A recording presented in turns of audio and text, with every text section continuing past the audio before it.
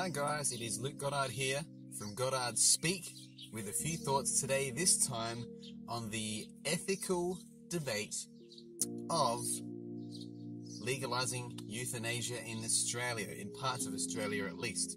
I've got a couple of thoughts, two thoughts today on the issue. Number one is that the yes voters for euthanasia are saying people deserve the right to die with dignity.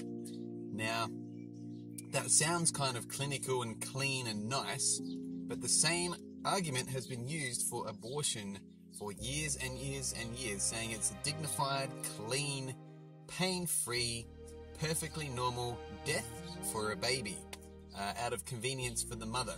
It's an absolute atrocity. It's exactly the same thing in the euthanasia debate. They're saying we're going to cleanly, effectively, instantaneously kill somebody that's ill that wants to die. It's assisted suicide. So basically they're passing a law to kill someone before their time is up with a lethal injection or some kind of substance. I don't even care how they're going to do it. What they're doing is ending someone's life before their time has come yet. What they're doing is stripping their life, shortening it for absolutely no reason. Now, my second thought is that doctors actually have in their Hippocratic oath a duty to care for patients as long as possible, to care for them, to prolong their life, to make their life as comfortable as possible, as long as possible.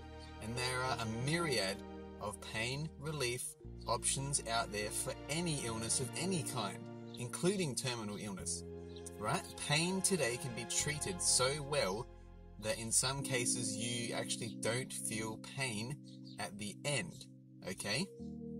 Now, this isn't to say that it's easy, but you should, as a doctor, and I'm speaking to you doctors out there who are doing this and who are going to effectively kill people cleanly, I'm saying that your oath is to actually protect your patients. It's not to inject political debate and your own personal opinions into your profession. You've signed up to care for people as long as possible. If you don't do that, you're a hypocritical doctor, and you're also a murderer. You're also a thief because you're stealing someone's life from them who may, in fact, change their mind halfway through the thing. Now, what are you going to do when you're sitting there and you're giving this lethal injection and they say no? I guarantee you there's going to be some cases that come out of this, whether it's worldwide or Australia, where someone's going to say, no, I don't want this, and then they die.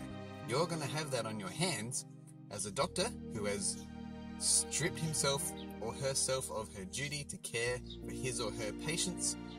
No way whatsoever can this be a clean, justified death. It's absolutely ridiculous. Terminally ill patients, yes, they're suffering. They need help through that suffering, no matter how much they bite and scratch and scream. The same as when you hold a kid when they're having a tantrum. You hold them in your arms, you wait for them to writhe and stop crying, to calm down and to rationally see things, and then you counsel them through afterwards. You don't toss them outside into the gutter and have someone steal them away and beat them because they're going through a tantrum, okay? You don't take away the pain by punishing them. You counsel them through it, you see them through the pain. Your duty as a parent is to protect your kids at all costs, even if it costs you. That's my two thoughts today on euthanasia.